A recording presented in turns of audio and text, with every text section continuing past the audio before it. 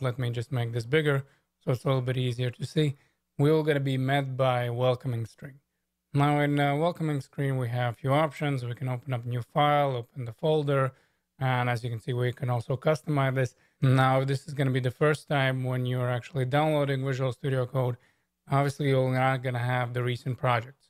The only reason I do is because I had to reinstall the Visual Studio Code just so we can go through all the steps together. Now, I'm not going to spend tons of times right now on Visual Studio Code because I would like to get us up and running and actually create our first web page. I do want to show you, though, the general workspace. So let me close this first of all. And as you notice, these icons, right? So we have at the very top, this is where we're going to be working with our files. So as you notice, I'm opening this up, and this is going to be the space where we're going to be doing most of our work. In fact, all of our work. And this would be our file structure.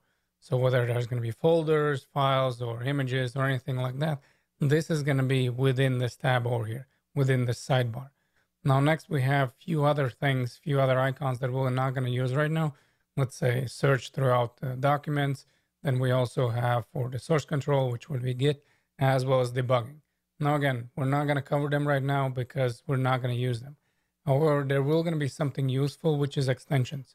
Meaning with every text editor, you basically have capabilities of adding more features to a text editor. And we're going to do that actually in a second. But for now, just remember that these would be basically the extensions that you have available. So as you can see here, recommended. But for now, you shouldn't have any extensions installed if you obviously just downloaded the Visual Studio Code. Now, if you would like to search for extension, again, we can just type whatever extension we're looking for. And obviously, this is not going to come up with anything. But let's say we're going to say JavaScript, and this is going to bring me all kinds of extensions. Now, last but not least, regarding Visual Studio Code, something that will going to be important, especially later on, as we're going to be working more and more with Visual Studio Code, it's the settings. So if you click on this cog all the way in the bottom, notice it's going to give us settings. Now, settings allow us to customize the workspace. So let's say we want a bigger font size. So I could change this from 12 to, let's say, 22. If I would want a different tab size, again, we can just change this around. And what I'm trying to tell you is that as the more you're going to be working with your actual text editor, there's going to be times when you're changing your settings to adjust whether that's going to be an extension or just for your personal preferences. Now, also, the settings are, in fact, in a JSON object. So this would be a basically graphical interface, how we can work with the settings. However, if let's say I'm going to change the setting from font size, let's say I'm going to save that this is going to be 22. And once I make the changes are going to be automatically saved. However, there's also an option for the JSON object. And within the JSON object, notice something interesting. So now these would be my settings. As you notice, I changed it from whatever it was initially to, let's say, 22. So if I would want to add something else, I'm going to say, I don't know, that the setting for the fonts is going to be something like 30. Now, in this case, I would need to save it. So I have a few options. Either I can go here and just look for the file and check this out, that I can obviously save it, or I would have to use the shortcut, and that would be Command and S. Again, if you're working on Windows, that probably would be Control and S, but since this is a Mac, I'm just going to say that this would be Command and S. Now, in my case, again, I'm going to delete this because I would like to come back to it within a few videos whenever we're going to make our first web page already. But just to let you know that this is where the settings would be located for the Visual Studio Code. Okay, enough of me yapping. Let's start working on our first web page. Now, in order to do that, we will going to need a project. Now, in order to create a project, we just need to create a new folder.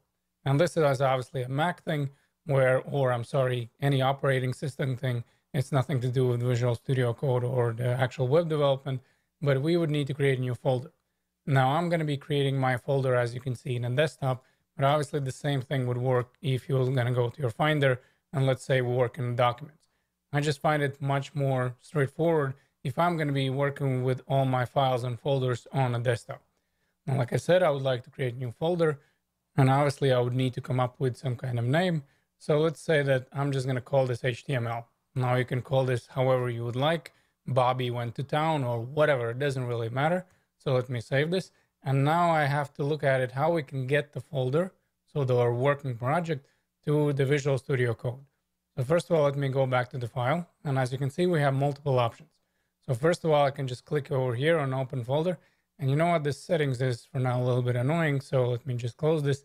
And here I can click on it. And this is going to give me an option. So if I go to the desktop, I can just click it over here. And this will open up the folder in the actual Visual Studio Code. Now we also have an option of, as you notice, if I'm working with Visual Studio Code, then I'm going to have this file tab.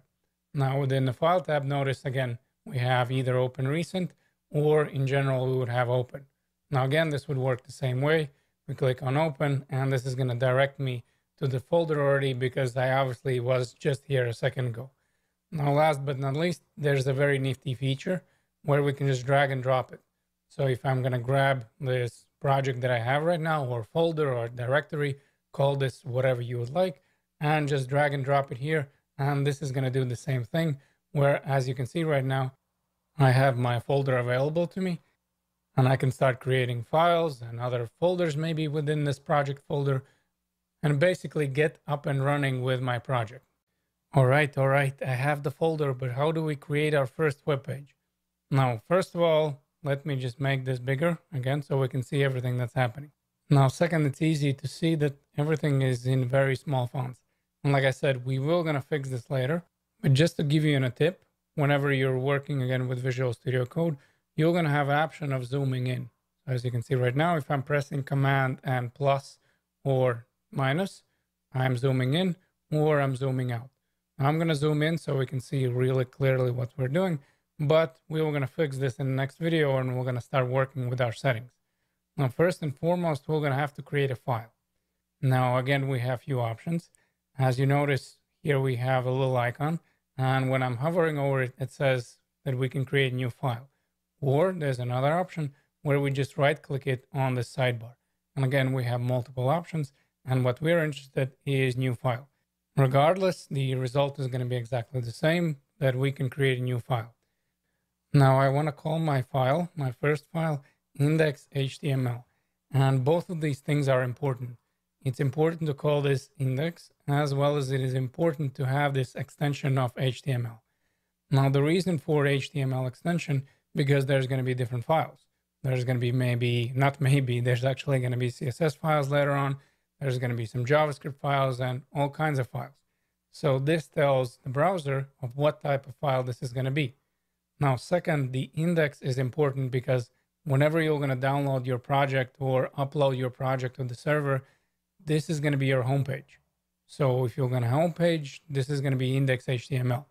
If you're going to have an about page or contact me page, you'll name this however you'd like. But your homepage will going to have to be index.html. Now, on the right-hand side, like I said, this would be the space where we're going to be doing all of our work, which would be our workspace.